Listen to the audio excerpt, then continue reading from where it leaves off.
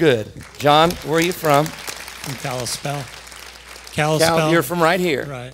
What was wrong? I have metal in my hip, Uh-huh. and it kind of restricts the movement.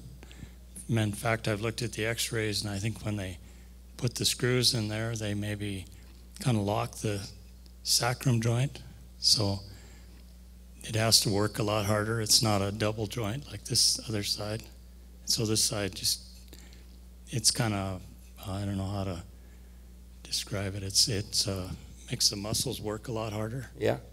Now, how much pain were you in on a 1 to 10 scale? Probably 4, something like that.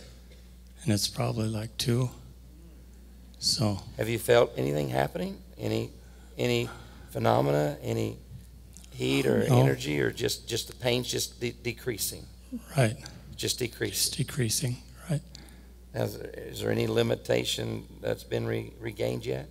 No, it hasn't changed. It's not changed. I have kind of a, I don't know, lesser range of motion. Uh-huh. All right. So. Lord, we thank you and we ask you for more in Jesus' name. Thank you for the 50% better, but we want more.